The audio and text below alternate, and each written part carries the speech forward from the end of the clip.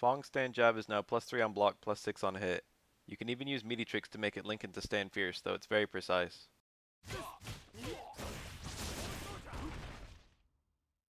Unfortunately, they slowed down crouch strong to 7 frames so it wouldn't link. This destroys Fong's punishing game since -6 is such a common threshold for punishable attacks. Many of his other normals have been slowed down slightly. Stand short, stand forward, and crouch forward are also 1 frame slower, while stand roundhouse is 2 frames slower. Some of his attacks reel a frame longer to compensate for this, but not enough to warrant the slowdown.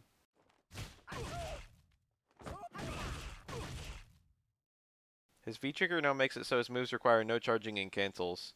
This really doesn't change too much as his combos usually grant inherent charge time anyway, but he does have a bit of new stuff.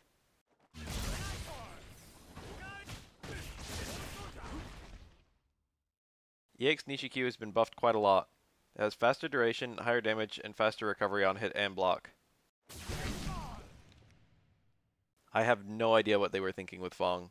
Ask anyone in Season 1, they tell you he was bottom 2, and most of his changes are nerfs.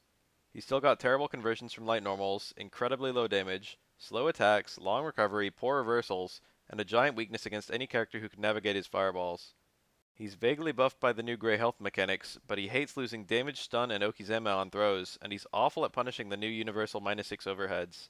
He barely got any changes at all. I feel that keeping 6 frame crouch strong and just letting him have low short, stand jab, low strong would have been completely fine.